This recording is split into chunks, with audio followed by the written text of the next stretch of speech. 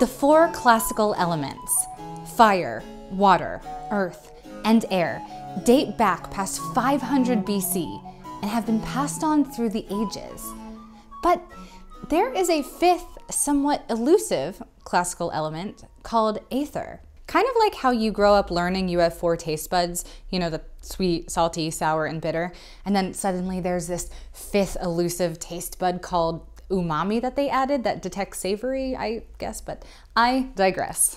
Aristotle added this during his philosophical reign in ancient Greece around 300 BC.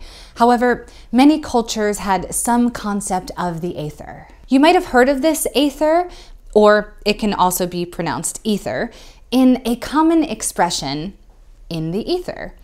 For example, he vanished into the ether.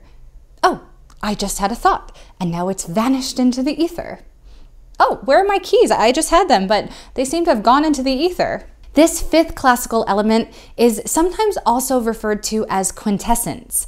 This word is derived from the medieval Latin quinta essentia, quinta for five, and essentia for essence, the fifth essence. And this became the French quintessence, and that was appropriated by late Middle English to be quintessence.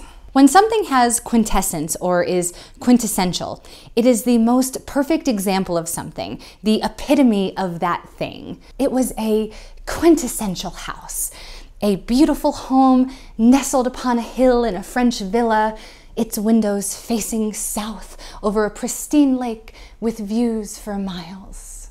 And this makes sense because quintessence or ether is not only a vague area of the heavens that lay above our terrestrial lands, it is also thought to be found in all of us. It is the ineffable quality of our heart. It is our soul.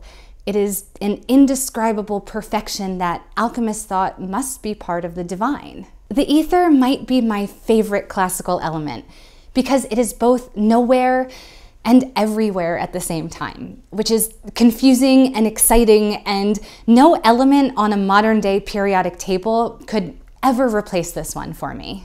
Thank you for watching as always, and see you all tomorrow back in the laboratory to talk about one of alchemy's ultimate treasures, gold.